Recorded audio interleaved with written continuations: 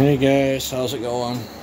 Ain't been to bed yet since the other video I made the other day complaining about the weather. It's still cold as bejesus. I think it's colder today than it was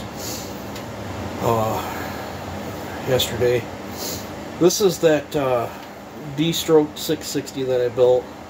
As far as I know, this is the only one in existence. I think I did a couple videos on this. I might not have done too much on it, but how I achieved this was using a 661 crankshaft that modified everything to fit it into a 660 crankcase, and then I used a 661 piston that I modified, and then I'm using a big bore 660 cylinder to accommodate the 661 bore size. It just never was really happy with how this thing ran. I mean, it didn't run bad, but it didn't run spectacularly like awesome either. The whole thing's an experiment. I'll show you the port work again. I thought I showed this on the video before.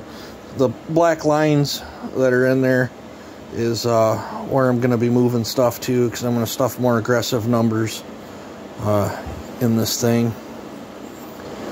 Now, this does have a taper top build, lung intake. I've got JB Weld in the intake. The numbers I had in it before, I know I showed video of this cutting, I think in pine, maybe in some poplar too, but the numbers that were in this thing was 100 on the exhaust, 120 on the transfers, and 76 on the intake. And I think I'm gonna move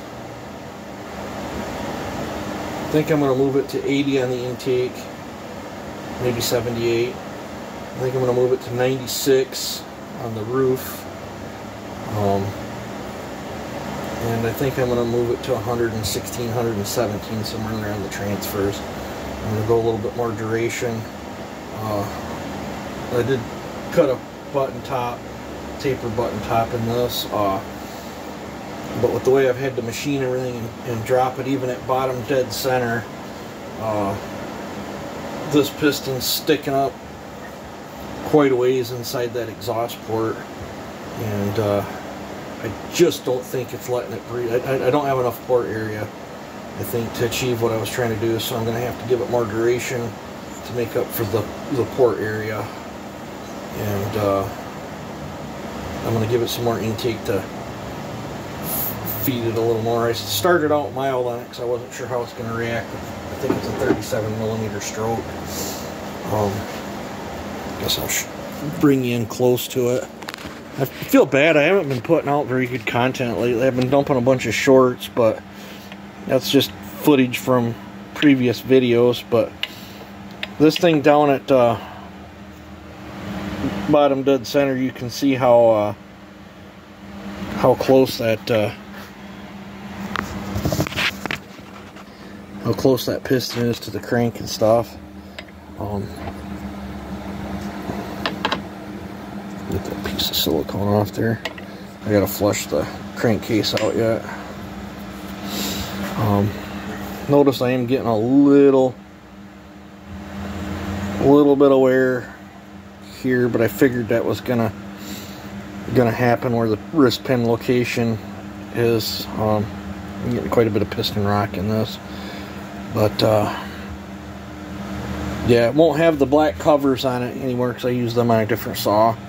But I got a set of orange ones. I might dye them black, might not, I don't know.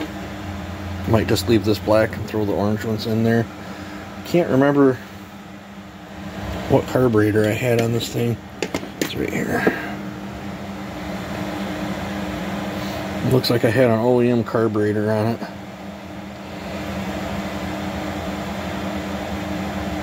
So I think this is one I built out of 3 of them.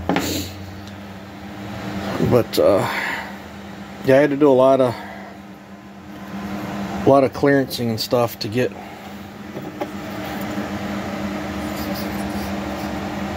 everything to fit like I wanted it to.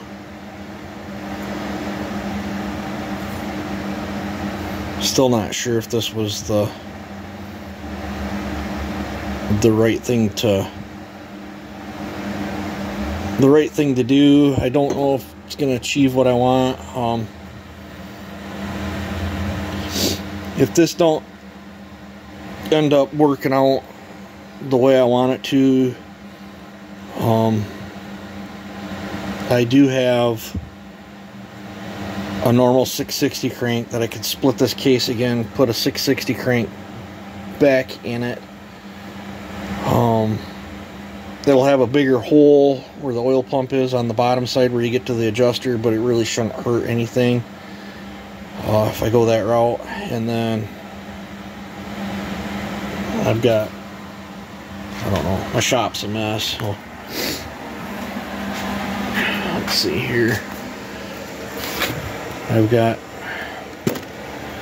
set this over here. I've got a cylinder in here. I've got a brand new Meteor cylinder here. I have a crank right here, and I have a Meteor piston. I think it's, yeah, it's sitting right underneath there. So if this ends up not working, I'm just using this. Other saws haven't showed up yet, so I'm just using this as some filler time. I wanted to tinker with something, play with something. So I'm just using this for some filler time right now to see if I can get it to run a little bit better. Just got so much on my mind right now. While I'm waiting for parts to show up for here.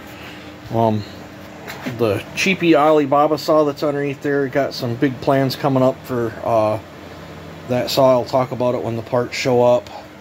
I'm not going to get into it right now, but I'm going to be, between taking care of Dad and coming out here, I'm just going to be puttering on this off and on all day. Hoping I can turn this thing into something. I've sure got enough work into it. So, yep. As far as I know, this is the only destroked 660 in existence. I don't know anyone else that's put a 661 crankshaft in a 660. At least I haven't found any videos or threads or anything. There is quite a bit of, like what I did, what gave me the idea to build that is Scarface. When I put the 660 crank in here, I had that leftover 661 crank, because that's a stroker, and this is a true destroker. This is a 661 crankshaft in there. So I think once I get the port timing figured out, where this thing's going to want to run at, maybe it'll be something.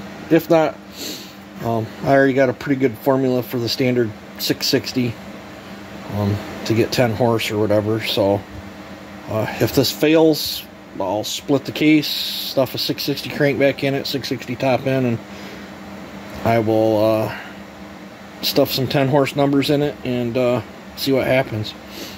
But at least there's some sort of footage. You guys take it easy, have a good one, try to stay warm.